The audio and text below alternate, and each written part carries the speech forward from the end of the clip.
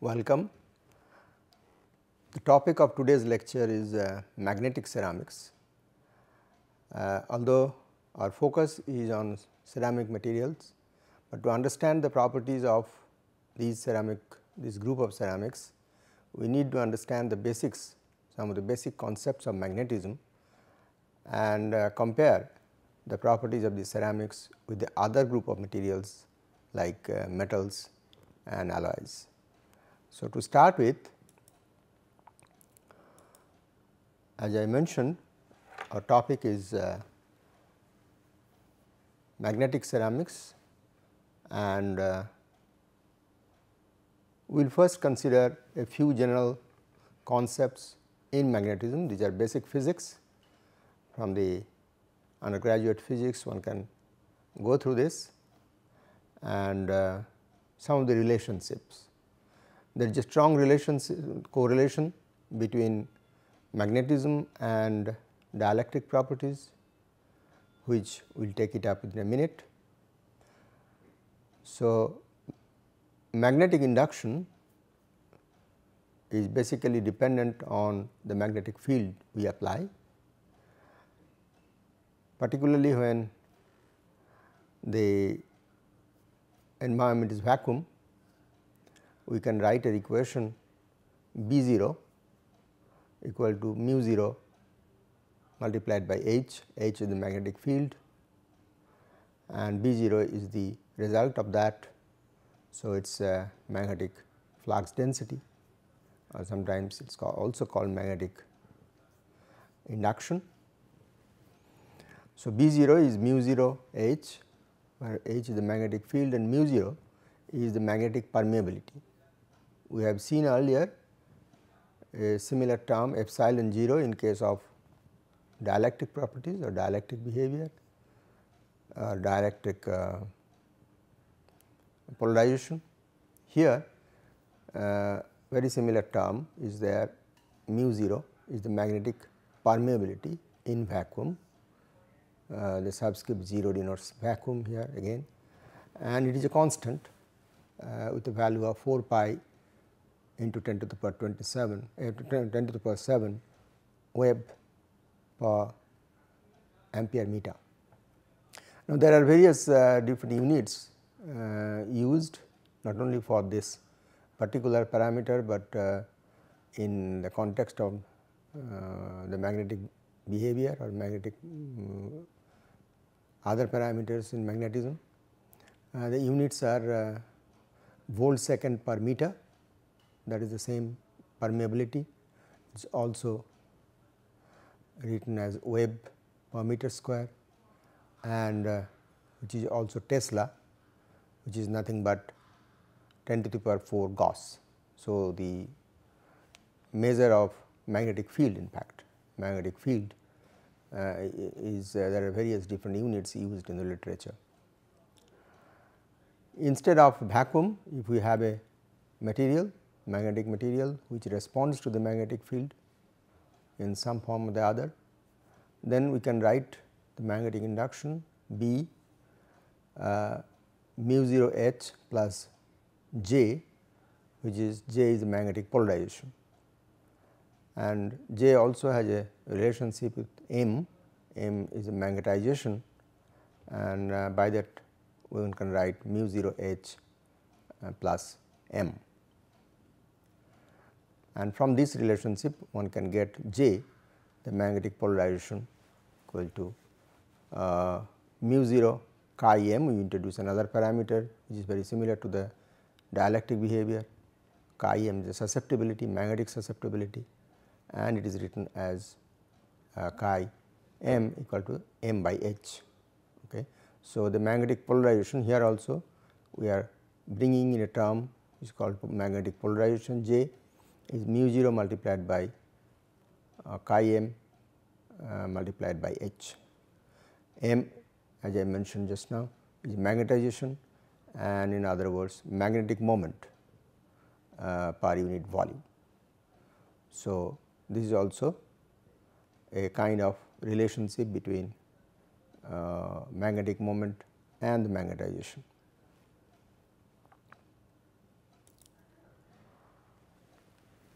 as you have told you that the flux density B with a material equal to B equal to mu 0 1 plus chi m h, that is a important relationship, and from which we derive another permeability term, that is the relative permeability mu r into 1 plus chi m. This 1 plus chi m is the mu r.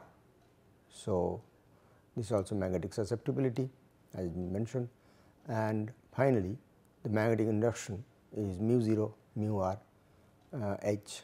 So, it is a proportional, the magnetic induction is proportional to the magnetic field we apply. Okay. Here of course, one should also notice that it is a very closely related to the dielectric phenomena we have studied earlier. So, that gives us a comparison analogy between magnetic and dielectric properties or dielectric parameters. This is magnetic field strength H, okay, and that is ampere per meter, whereas this is electric field strength. So, that is the external field, magnetic field we apply. Of course, there is a correlationship between the magnetic field and the electrical current, which normally the magnetic field is generated by a solenoid or by a permanent magnet from outside. So, magnetic flux density, the induction, we are basically talking about how this material responds to the external field H. Okay. Here also the dielectric displacement is D. They have a analogy between each other. Magnetic polarization J, and here is the dielectric polarization P, and the units are ampere second per meter square, where is volt seconds per meter square. So, magnetization M, this particular term does not have a real analogy with the dielectric phenomena, otherwise all the terms have some parallel phenomena in both the types of interactions. B equal to mu 0 h plus j, that is mu 0 h plus m, that I have written earlier, and here also the similar expression is dielectric displacement is equal to epsilon naught E plus P polarization. Here J is the polarization, here P is the polarization, and then once again one can write this expression we have also seen, mu 0 mu r h, here also dielectric displacement equal to epsilon 0 epsilon r E. The polarization can be also expressed in the form of susceptibility, that is mu 0 chi m h here, and here is dielectric susceptibility, this is magnetic susceptibility and that is dielectric susceptibility, and the relationships are very similar. Magnetization again does not have a particular analogy with in the dielectric phenomena, chi m h, this is not there so far as the dielectric phenomena is concerned. This is mu r equal to 1 plus chi m and epsilon r is 1 plus chi e. So, the two phenomena, magnetic phenomena and dielectric phenomena, are very similar in nature, although there are certain differences, and it will be clear when you discuss further.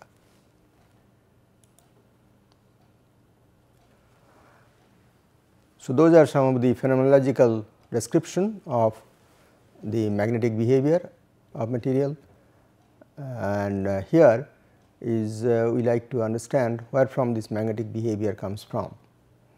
And as we have seen, there are different mechanisms of polarization in dielectric material.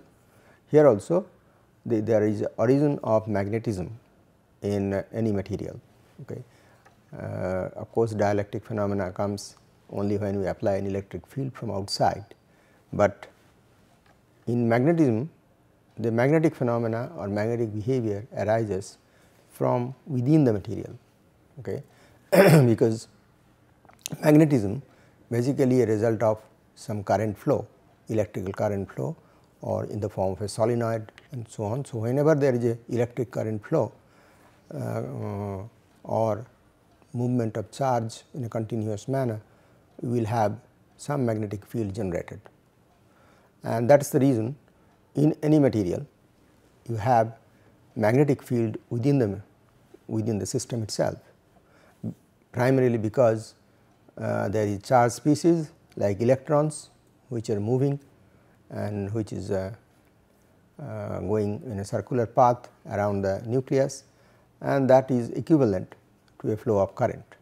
So, there is major difference there so far as the dielectric phenomena and magnetic phenomena is concerned. Dielectric phenomena only when there is external field applied to it and the charged particles or the charged species respond to the external applied field in a particular manner, and that gives rise to dielectric phenomena or dielectric constant, dielectric permittivity and so on, or dielectric polarization. Similar thing happens here when we apply external magnetic field in a magnetic material, but in addition, or any material in fact, but in addition all materials because they have some electrons within them, and the electrons, the flow of electrons are basically equivalent to a flow of current.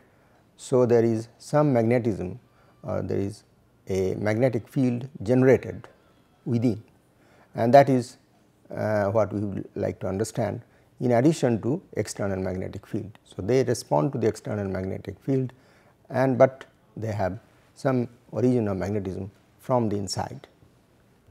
So, in a magnetic phenomena what happens, you have a current flowing, because these are the flow of current, electrons are flowing, and therefore, you generate a magnetic field, magnetic lines of force, and this is a continuous magnetic lines of force.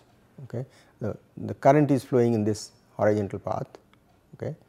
The electron is moving in this path, and so there is a magnetic field perpendicular to that, and the magnetic lines of force are depending on the intensity and the surroundings, either they will be circular or it may pass through the center of the coil. So, the flow of electrons or the circular orbit actually acts like a current flowing through an wire, conducting wire. Okay. So, you have a magnetic dipole generated even in the absence of an electric field from outside, a magnetic field from outside. So, you have a macroscopic view, magnetic dipoles are already there in the material. Of course, we will find out some of them are effective and all of them are not really effective in that sense. This is a macroscopic scale, but in a microscopic scale you have some magnetic lines of force already all the time present. Whereas, in this case only some dipoles are dipoles are generated only when there is an applied electric field, except in some material where there is spontaneous polarization, but spontaneous polarization here, spontaneous magnetization is always present in a magnetic field, in a magnetic material or almost all the material. Okay. So, that is the origin of the magnetism from the material itself. The relationship here, magnetic dipole moment, is mu m equal to I, current flowing through that, and A is the area of the circular path. Okay. And magnetic polarization J equal to N into mu m is the magnetic dipole moment multiplied by the number of dipoles present. The same thing here also, you have dipole moment, this is q multiplied by d, that means q is the charge and the distance of separation is d, and the dipole polarization is P, capital P equal to small n into mu p is the dipole moment multiplied by the number of dipoles present per unit volume. So, these are some kind of a correlation or some kind of a analogy between magnetic phenomena and dielectric phenomena.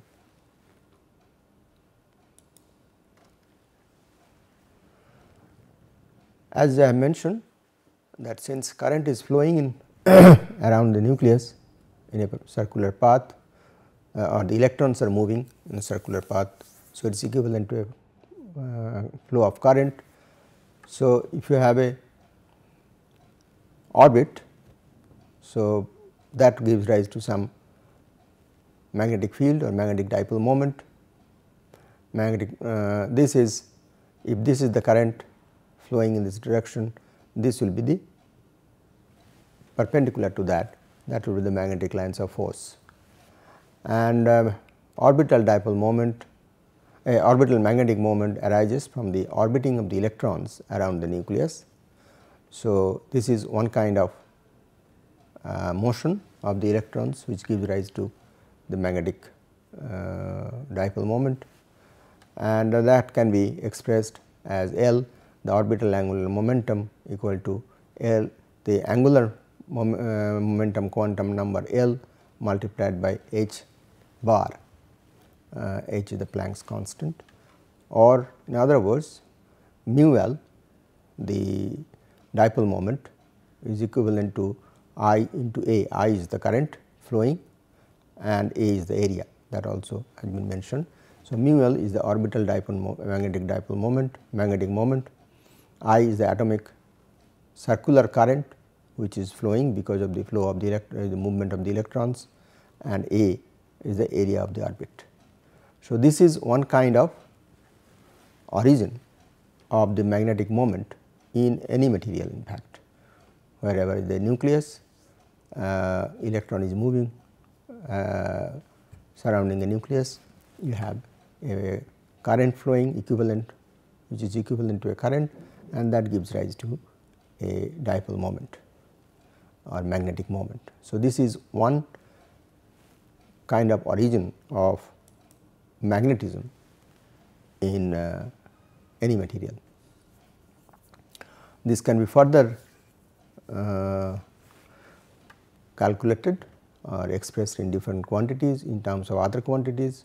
So, the orbital angular momentum is equal to L h bar, which has been mentioned earlier, which is again equivalent to m e omega r square. Omega is the velocity, angular velocity with which the electron is moving. Okay. So, omega is the angular velocity with which the electron is moving, and that is the origin of the orbital angular momentum. Magnetic moment. So, m e is the mass of the electron, r is the radius of the circle in which the electron is moving. From this one can also write omega equal to L h bar m e r square, and I is the current, atomic circular current within an atom, and q is the charge, t is the time. We have a velocity here, angular velocity. So, E multiplied by V and then 2 pi r, okay, that is the circular path. So, E omega 2 pi, E is the electronic charge, okay, E is the electronic charge. So, magnetic moment mu L, which we have defined earlier, mu L, that is the magnetic moment for one particular electron which is moving, orbiting around the nucleus. Then E omega 2 pi into pi r square, that is the area, that is pi r square is the area. So, L E h prime to m e is the mass of the electron, and that term comes up in the magnetic calculation, magnetic moment calculation or magnetic property calculation most of the times, and that particular term E h bar 2 m e is known as the Bohr magneton, that is an unit of magnetic moment. So, is called mu b equal to Bohr magneton. So, the orbital magnetic moment ultimately comes to L multiplied by mu b, the Bohr magneton. So, depending on the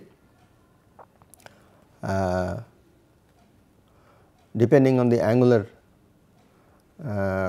quantum number, magnetic quantum number L, you have the total magnetic moment multiplied by that number, and mu b is this parameter which is fixed, which is constant. So, one can see the orbital angular momentum is actually some integer multiple of mu b, this particular term. So, depending on the number of depending on the value of L, the total orbital angular momentum will vary.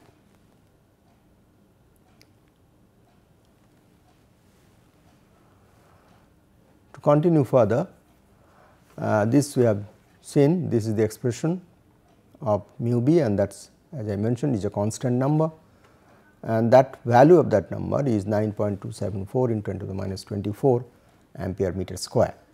So, that is a constant which will come across most of the time when you are trying to calculate or understand the magnetic behavior of different materials. Mu b is the elementary quantity of magnetic moments.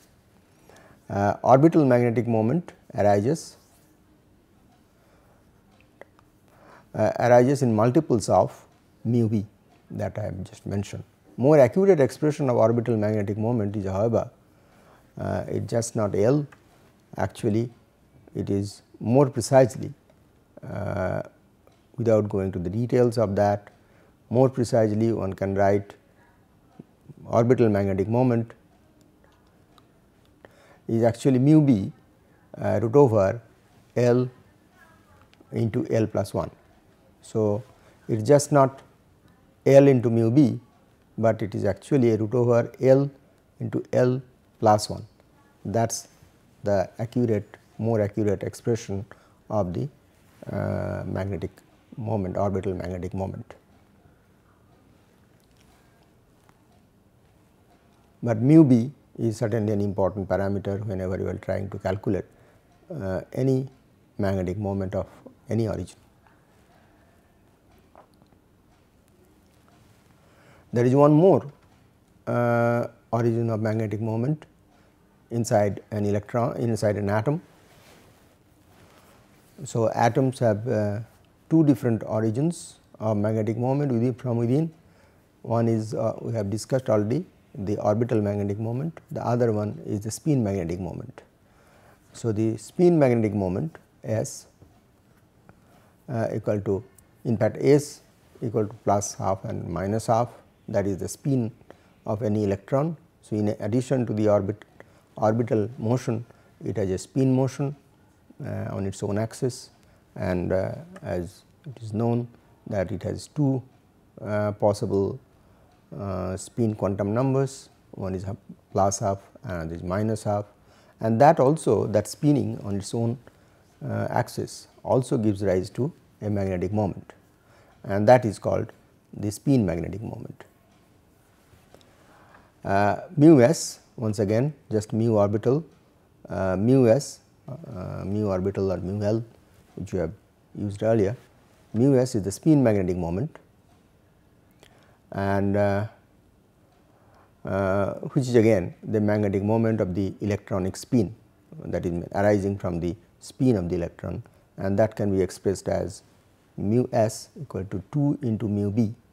Once again the same number is coming up, some unit is coming up of mu b, Bohr magneton, and multiplied by s. Okay, s is the spin, and then s is plus half or minus half. So, it gives rise to the spin magnetic moment is equal to mu b plus minus mu b. So, it is either mu b plus mu b or minus mu b. So, the multiplier is only 1. Okay. So, for each electron or electronic spin we have one Bohr magneton equivalent to one Bohr magneton of magnetic moment, and either 1 or plus minus, or plus 1 or minus 1.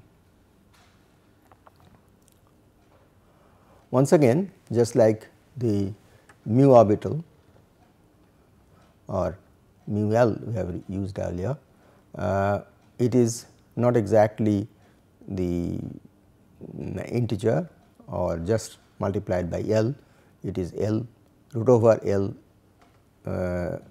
into L plus 1, that is the multiplying integer, a multiplying number. Here also in case of spin magnetic moment, it is just not S into 2 mu B, but instead of it is the more accurate expression is root over S into S plus 1. So, these are the two expressions of the two types of magnetism which originates from the movement of the electrons within an atom. So, all atoms have this kind of a magnetic moment present in them, but depending on the type of the atom and their combination, their crystal structure, they actually come up from the outside. In a macroscopic scale, the magnetic moments will be quite different, and that we will like to see next.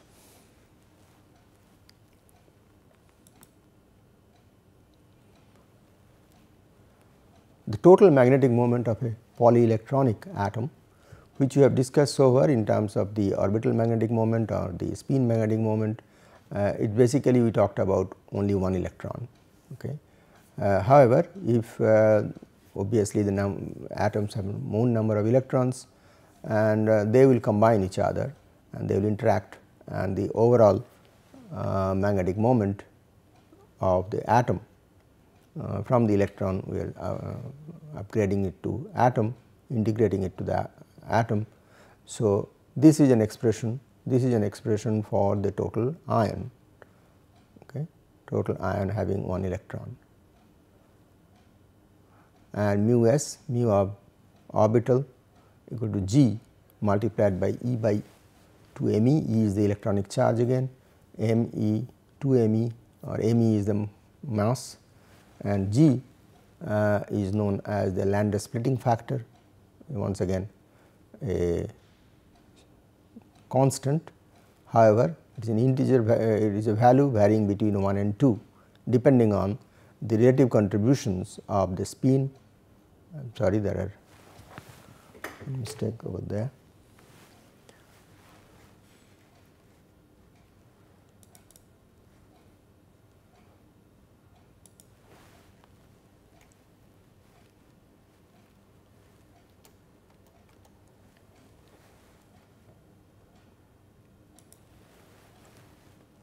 Right. There are contributions of spin and the orbital magnetic moments. That means, in each electron, each atom, we have two different contributions. One is the orbital contribution and the spin contribution. So, the overall contribution is some kind of an additive term, and that additive term is not a simple addition, but it is a little complex, and this is how it is added up. Okay. So, there is a G factor, Landau splitting factor, and this pi total. This is pi total is the total angular momentum. It is called total angular momentum. Okay. So, somehow this is the kind of an expression of the two terms, the orbital magnetic moment and the spin magnetic moment.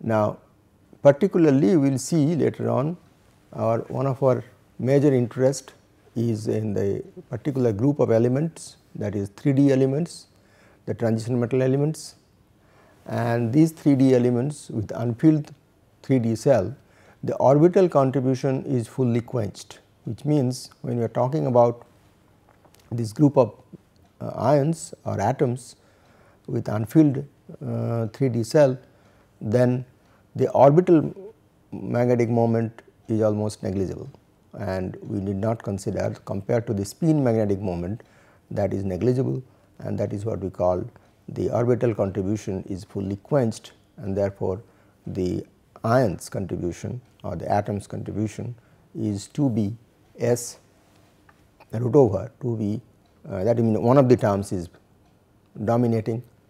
We have seen it earlier, this one, this is the spin magnetic moment contribution and this is the orbital magnetic moment contribution. This is almost negligible compared to that. So, we have the magnetic moment, the overall magnetic moment of the ion consisting of several electrons is 2b, what is the spin quantum number, and that is root over of s into s plus 1, where s is the summation of all the electrons. Okay. So, s summation of the spin moment of all the electrons available. So, that gives you the total spin quantum number, a spin magnetic moment, and that is the predominating term. The orbital magnetic moment is negligible in group of these group of materials. With this little background there, so we have learned there is in any atom there is a origin of magnetism or magnetic moment. There are two types of two different origins. One is from the movement of the electrons, the orbital movement of the electrons around the nucleus, and other is the movement of the electrons around its own axis. So, one is called the orbital magnetic moment, the other is called the spin magnetic moment. Well, with this background, let us keep that aside and let us go to the phenomenological description of different kind of materials based on what we discussed initially, that is the permeability and the susceptibility terms, two different terms, and that is the kind of response of the different materials or the atoms or the structure crystals to the external magnetic field. So, both mu r and chi m, mu r is the permeability and the chi m is the susceptibility. These two are the phenomenological description or phenomenological parameter of the materials response to the external magnetic field, and these based on that how they respond to the external magnetic field, based on that there are different kinds of material, there are different types or classified materials can be classified under different groups. These are the 4 or 3 in fact 3 different groups, but they have subgroups. We will find them, we will discuss them in details. So, that the first group is diamagnetic material. It is a weak effect, that means their effect to the external magnetic field is fairly low, they do not respond too strongly, and the mathematically one can say that the mu r, the relative permeability is less than 1, is negative, less than 1, and this is negative. Okay. Chi m is negative and this is less than 1. If this group of material is called diamagnetic material and they have a weak effect, they do not respond to the external magnetic field so strongly. The second group is called the paramagnetic and antiferromagnetic materials. Okay.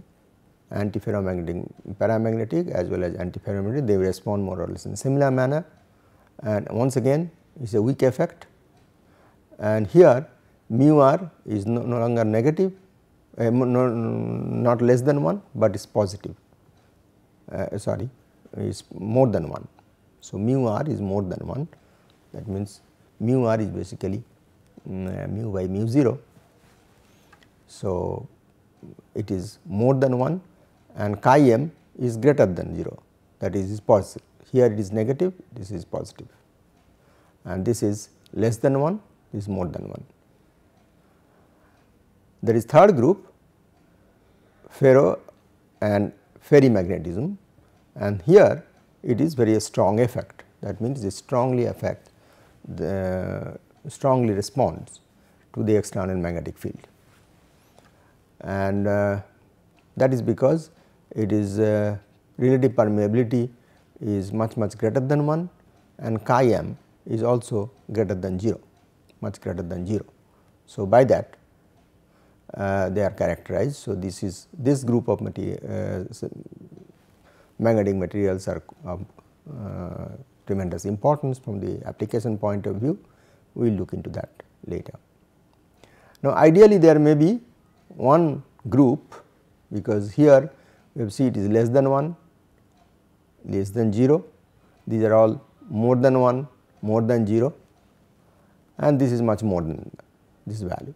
So, ideally there should be a situation where it is somewhere in between, that means mu r is exactly 1 and chi m is exactly 0.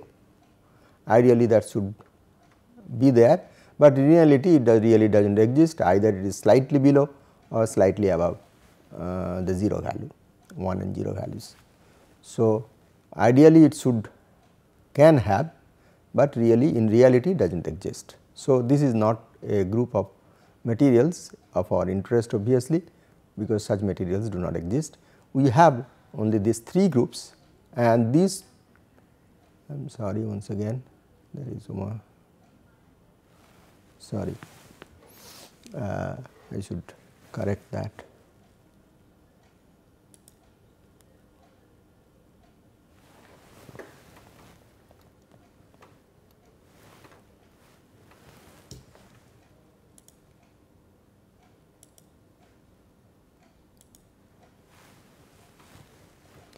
There is 2 problem of serial numbers.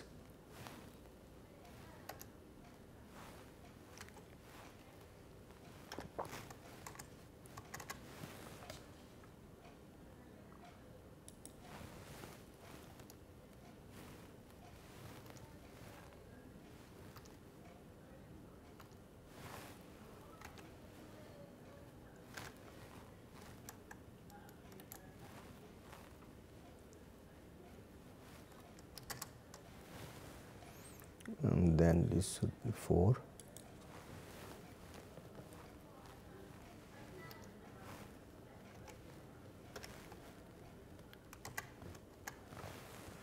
Right.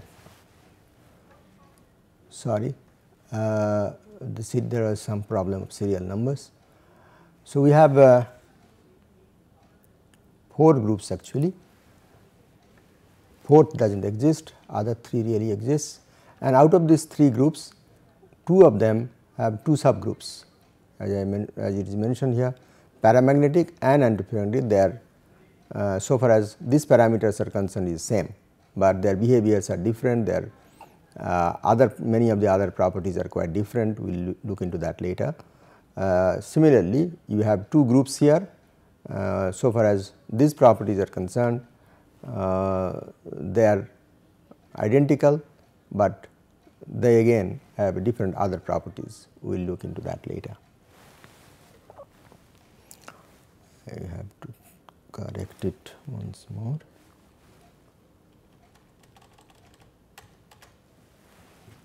Right.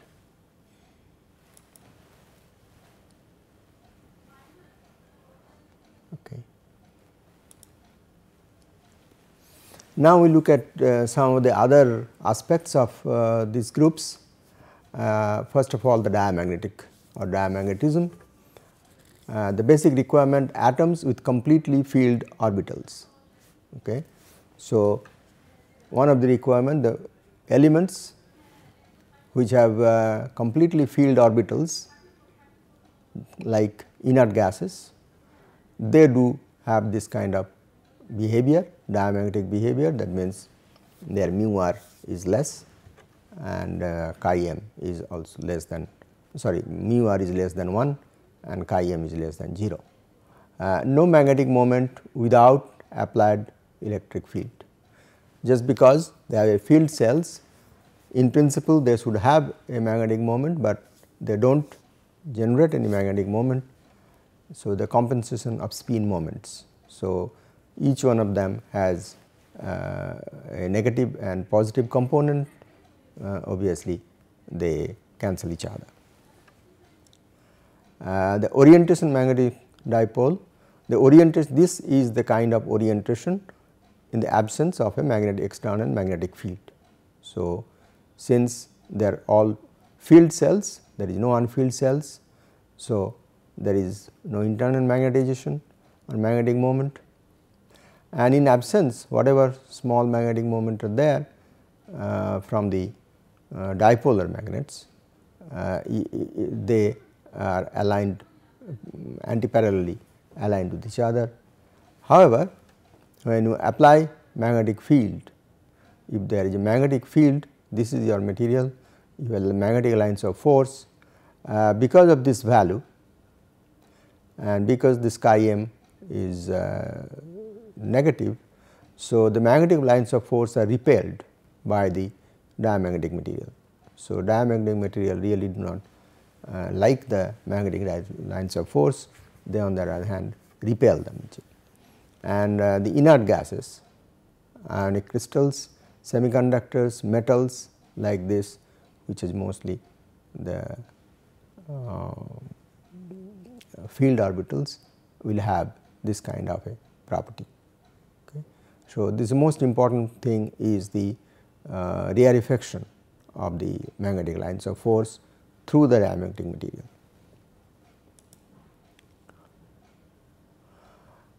Comparing to that, paramagnetism is like this, and this is the kind of orientation of the dipoles, or the in absence of the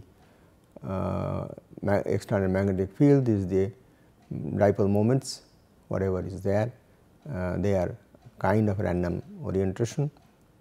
The atoms with partially filled orbitals, okay. Here it is atoms with partially filled, earlier it was completely filled, here it is partially filled, feeble magnetic moment in absence of applied field. So, even in the absence of the magnetic field, they have a very feeble magnetic moment, and the disordered arrangement of the magnetic dipoles. So, mostly the magnetic dipoles which are there for each atoms, they are in the disordered form, and in absence, in the presence of a magnetic field, when we apply a magnetic field, they like to get concentrated around within the material. So, compared to the diamagnetic material, where it was repelling, the magnetic lines of force were repelled, here it is attracted.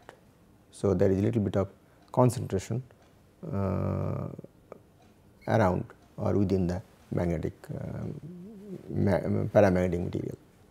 The examples of such materials: alkali, alkaline earth metals, oxygen, aluminum, tin and platinum, etc. Okay.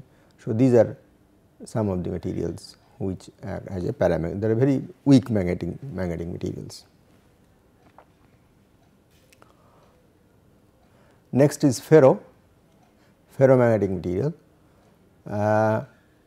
Here of course, there is strong magnetic effect, atoms with partially filled orbitals, primarily the d cell orbital, and then large magnetic moment, spontaneous magnetization, presence of magnetic domains. Okay. It is identical or analogous to ferroelectric material in presence of the electric field. So, they have a large magnetic moment, spontaneous magnetization. So, even in the absence of a magnetic field, they are magnetized, and the presence of magnetic domains, that also give rise to magnetic domains, just like ferroelectric domains we have seen earlier. So, within this domain, the magnetic moments are aligned in a particular direction. However, the neighboring domains may have a different orientation. Most important thing, in the presence of a magnetic field, they get strongly coupled with the ferromagnetic material. So, the lines of force gets concentrated and passes through the magnetic material. So, their coupling is quite strong. In other cases, the coupling is quite weak.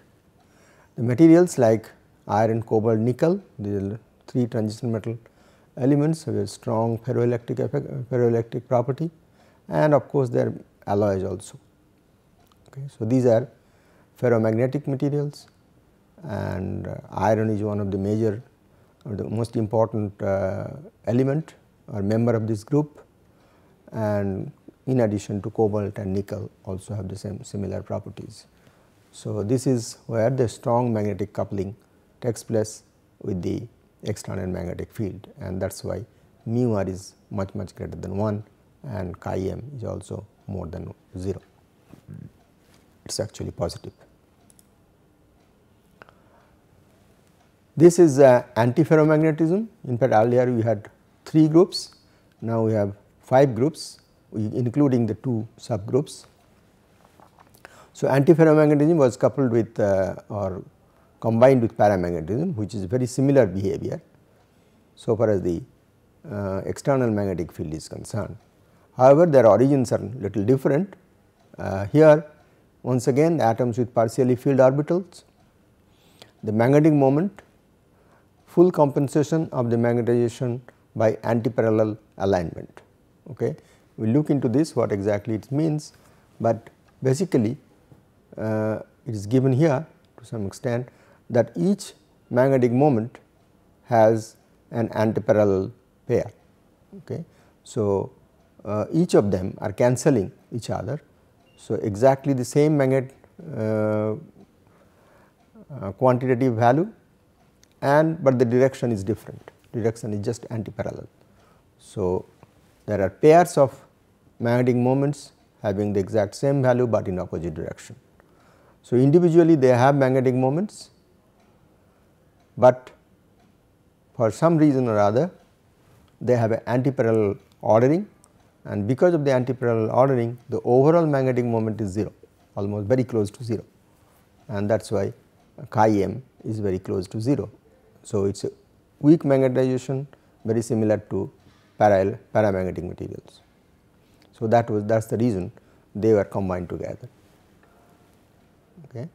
But individually each atom has a strong magnetic moment, resultant magnetic moment, but when it is combined in the crystal structure in a particular structure they get them aligned in opposite directions. So, the examples are basically not metals or elements, in this case primarily is the oxides like MO kind of oxides, MNO, FeO, NiO, CO, all of them you will find, you will remember all of them have a rock salt structure, sodium chloride structure.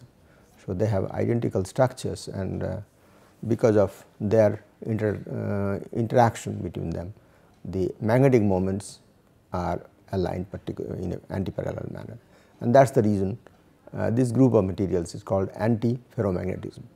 So, compared to ferromagnetism where there is a parallel alignment, here is an anti-parallel alignment, and therefore, its name is given as anti-parallel anti-ferromagnetism.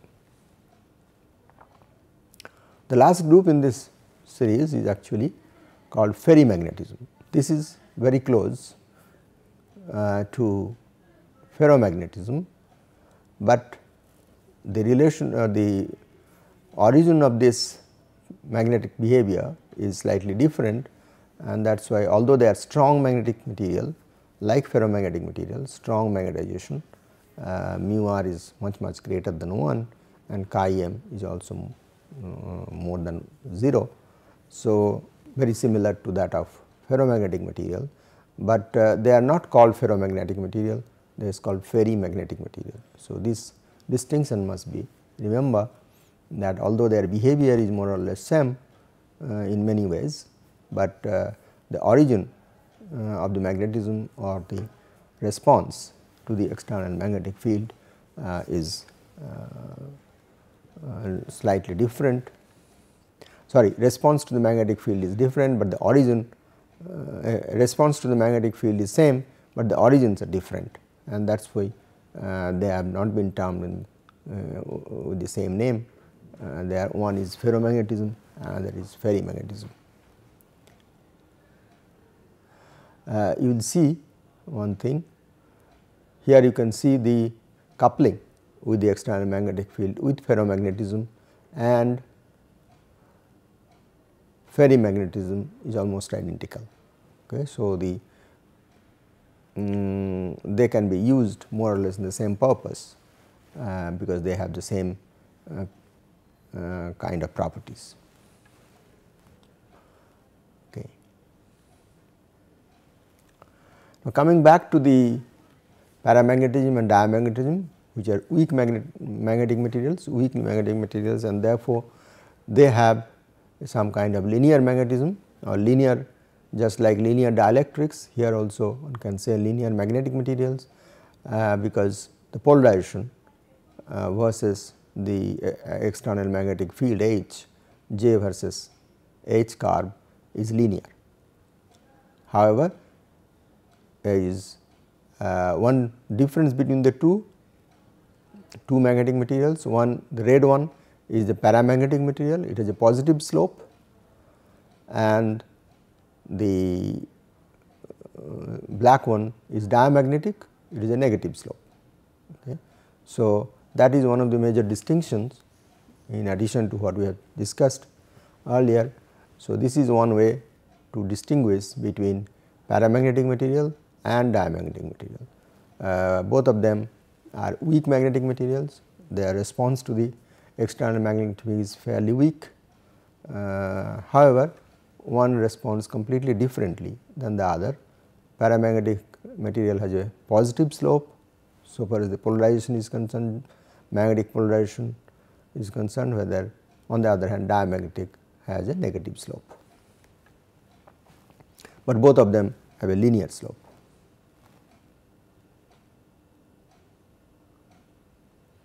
These are some of the examples and specific values of susceptibility for a group of diamagnetic as well as paramagnetic materials. This is, you can see here, most of them values are in the range of 10 to the power minus 5, but all are negative, and there are slight variations, but more or less in the same range. Aluminum oxide, copper, gold, silver, silicon, zinc, metallic zinc, sodium chloride. Sodium chloride and aluminum oxide are two compounds, they have also the similar range of susceptibilities, and they are diamagnetic materials. Here on the other side, aluminum the paramagnetic materials are aluminum, another set of elements, and also some compounds like aluminum, chromium, molybdenum, sodium, titanium, zirconium. And as you can see, one thing is, you can see the susceptibility in both the cases in the order of 10 to the minus 5, whereas one is positive and there is just negative. Otherwise, they have certain amount of similarity. And even manganese sulphide has 3.7 in 10 to the minus 5. So, this is just to give you an idea what is the range of susceptibility of different groups of materials, like but particularly the weak magnetic materials like diamagnetic and paramagnetic materials. Temperature dependence of particularly the paramagnetic materials, paramagnetic susceptibility, it is a as temperature increases, the chi m or the susceptibility decreases, which is quite understandable, because basically in a crystal or in a solid there are atoms, and each atom has some magnetic moments aligned in a particular direction, and these atoms, because of the temperature rise, there is a more of randomness because of the thermal vibration, and that decreases the susceptibility. So, whatever small susceptibility it has, still it further decreases, and it is a kind of parabolic relationship. or inverse relationships, not parabolic, inverse relationship. So, one can plot and express this chi m as a constant, C is a constant and T is the temperature in Kelvin. Compared to that, whatever we have seen earlier in a table, the susceptibilities of the order of 10 to the minus 5, either positive or negative. Compared to that, if we go to some of the strong magnetic materials like ferromagnetic materials, the strong magnetic materials are also there like ferrimagnetic, we will look into that later. Ferromagnetic materials, the susceptibilities, or these are not susceptibilities, I am sorry, this is permeability, mu is as it is mentioned, is much greater than 1, and these are of this order. Magnetic iron is 200, nickel is 100, permalloy, which is a permanent magnet, is an alloy of nickel and iron, about 8000, and another alloy, again a permanent magnet, 75 is to 75 nickel and 18% iron, and in addition to about chromium and copper, some amount of. Now, these are different phases, these are not pure elements, and different crystallographic phases will have a different property, and one can, by that process one can increase the magnetic permeability to the order of about 20,000. So, that is very important.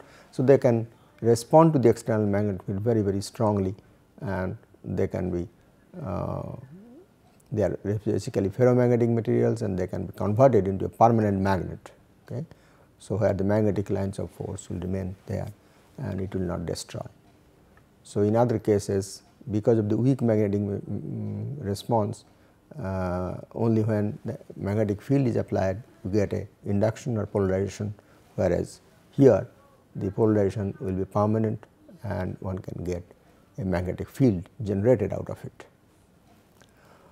So, the time is almost up. So, we will discuss this further in the next lecture.